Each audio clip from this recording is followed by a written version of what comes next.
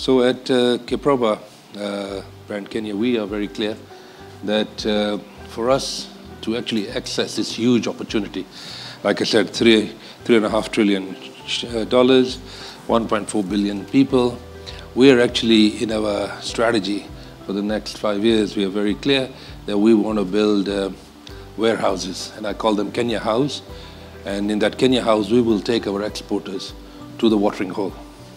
So we'll have, the plan is in the next 24 months, we'll have almost 20 warehouses on the continent of Africa. DRC probably will be the first one, and then we'll move on. We will look at strategic markets, we'll look at our products, we'll look at the import book of that individual country. What does Ghana buy? Where does it buy from? Can Kenya replace that supply chain? And are we competitive to do that? What is required for us to be competitive? So we're going to do a lot of why analysis, and we're going to do it sectorially. And once we've done the why analysis sectorially, we'll be actually able to make up a business plan. It's really not so difficult. It can be done on the back of an envelope. All you need to do is simple logic, and then take your exporters there.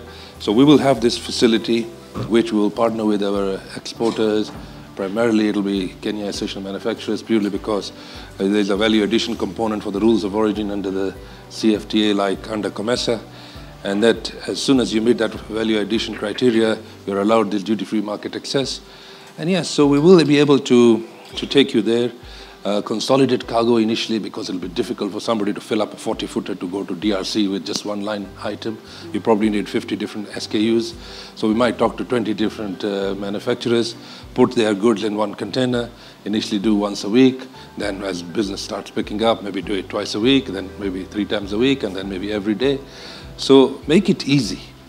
Take the exporter to the watering hole, as I call it, to the marketplace. In that marketplace, he will be able to then sell into that domestic territory, pay the domestic taxes, and we will take a whole ecosystem with us. We're even talking to Equity Bank and other African Kenyan banks that are interested to partner with us, so that they will be part of the ecosystem. We will create an ecosystem for our investors, our exporters, and make it seamless to the marketplace.